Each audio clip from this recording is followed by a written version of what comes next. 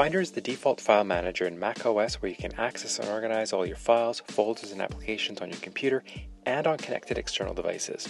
Open a Finder window by pressing Command-N.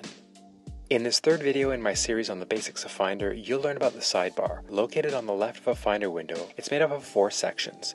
Favorites, where you can access applications, folders, and files. iCloud, to access documents stored on your iCloud drive. Locations, to access your hard drives and external devices.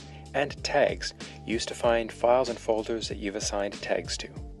You can customize each of the 4 sections with a number of preset items found in Finder Preferences. To add or remove multiple items at once, open Finder Preferences by pressing Command, and in the toolbar, select the Sidebar tab.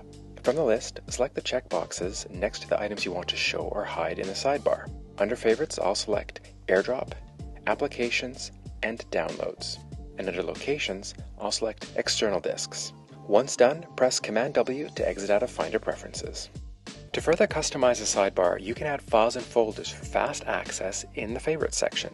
This is especially useful for those frequently used files or folders that are nested deep in and amongst other files and folders. To add a folder as a favorite, navigate to it in Finder and click on it. With the selected folder highlighted blue, drag it to the Favorites section in the sidebar, placing it between an existing item in the list.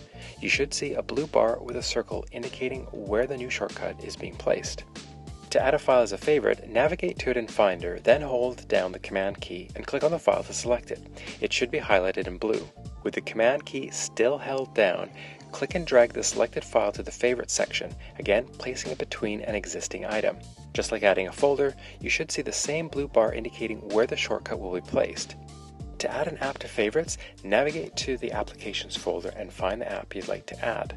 Hold down the Command key and then click on the application to select it. It should be highlighted blue. With the Command key still held down, click and drag the selected app to the Favorites section, again placing it between an existing item. Just like adding a folder or a file, you should see the same blue bar indicating where the shortcut will be placed.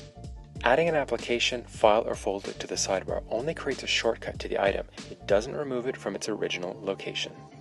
You can customize the order of the items in the sidebar to suit your needs. Click and drag to change the order of the 4 sections, and within each section, click and drag to change the order of most of the individual items. There are 2 ways to quickly remove an individual item from the sidebar. First, click and drag the item off of the sidebar to the left or to the right until you see the remove icon, the X in a circle. The other way is to secondary click on the item, and from the menu, select Remove from Sidebar. If you're wanting a little bit more room in the sidebar, each of the 4 sections can be expanded or collapsed by clicking on the Show Hide icons next to each of the labels. If needed, you can change the width of the sidebar by placing the mouse pointer over the dividing bar, then click and drag to adjust the size. And to show and hide the entire sidebar, use keyboard shortcut Ctrl-Command-S. Thank you very much for watching. For more on my series on Finder or for other tutorials on using your Mac, check the playlist linked in the description or at the end of the video. We'll catch you in the next one. Peace and love.